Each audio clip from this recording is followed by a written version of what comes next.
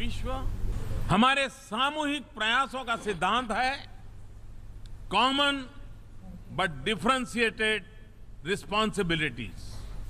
That remains the focus of India's stand on climate change. And taking this as the central point, India will announce its carbon gas emission targets or intended nationally determined contributions or INDCs on Gandhi Jayanti, that's October the 2nd. The INDCs of countries will form the basis for climate negotiations at the United Nations Climate Change Summit in Paris in December. Every country is expected to announce its carbon gas emission cuts before the big climate change summit in Paris.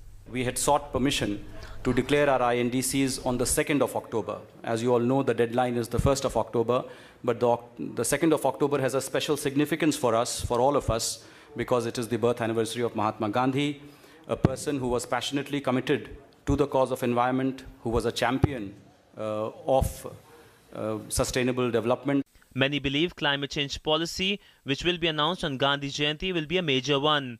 During his speech at the UNGA, Prime Minister talked about climate justice, highlighting the need to shift focus so that the interests of the weakest section of the society can be preserved. Climate justice is a catch-all phrase to put focus on India's standard position, that is, that the developed countries must bear larger responsibility for environmental degradation. Till now, more than 55 countries, including the United States and China, have announced their carbon emission cuts.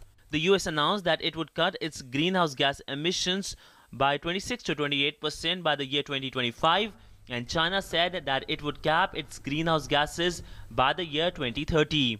But as India announces its climate commitments, the country will be balancing contentious climate change issue alongside protecting the development needs of 1.2 billion Indians. Siddhant Sibbal, DD News, New Delhi.